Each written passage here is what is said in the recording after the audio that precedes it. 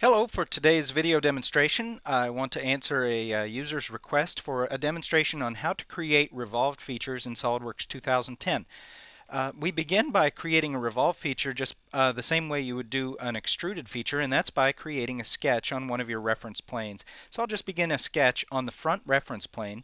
And when we are sketching a feature for a revolve, the idea is to only sketch half of the feature. So I'm going to create kind of a revolved feature, maybe something like you might encounter in the oil field industry, some kind of a revolved shaft type of thing. And I'm just drawing one half of the profile and getting in some kind of rough approximate shape of this object.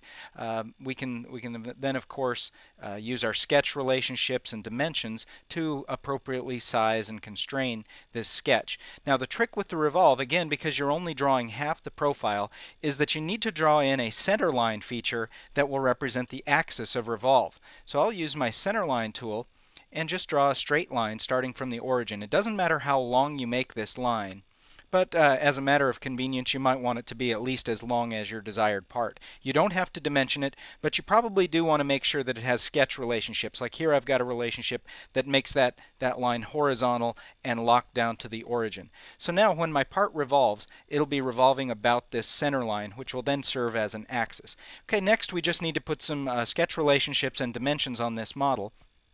I will use the fully defined sketch command to auto dimension my sketch, and I just want to get a dimension scheme.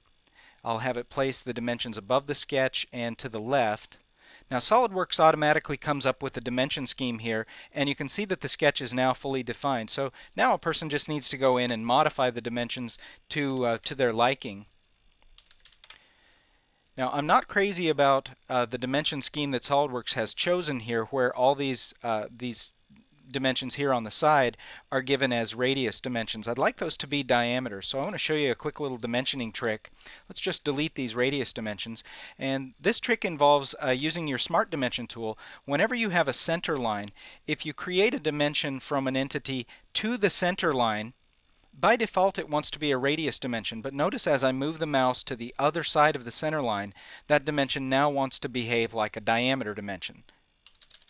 So again, the trick is to dimension to the center line and then just place the dimension on the opposite side of the center line, and it will be treated like it's a diameter. And it looks like one more diameter dimension should lock in my design intent here. Now I have a fully defined sketch, and I'm now ready to exit the sketch mode and go to my feature panel and choose the revolved boss feature. When I choose a revolved boss, because there was only one center line in the sketch, SolidWorks automatically assumed that to be my axis of revolution. However, I could pick any other line or center line that I wanted to be the axis of revolution if I wanted to. We will take the default of 360 degrees. That'll create a full revolve. And we just hit the OK button, and now we've created our revolved feature. And at this point, you can now continue adding other features like chamfers, fillets, revolving other things like maybe O-ring grooves and things of that nature. So that's just a very simple example of how you can create a revolve feature. And just like any other SolidWorks feature, if you explore the feature manager tree, you'll see the sketches available where a person can go back and edit the sketch, or you can edit the feature to return to the feature parameters, maybe to change it from a 360 degree revolve, for example, to a 180 degree revolve. So a lot of editability, just like with any other feature. I invite you to take a few minutes and explore the revolve feature. If you haven't made those before, you'll find it's really easy, very discoverable.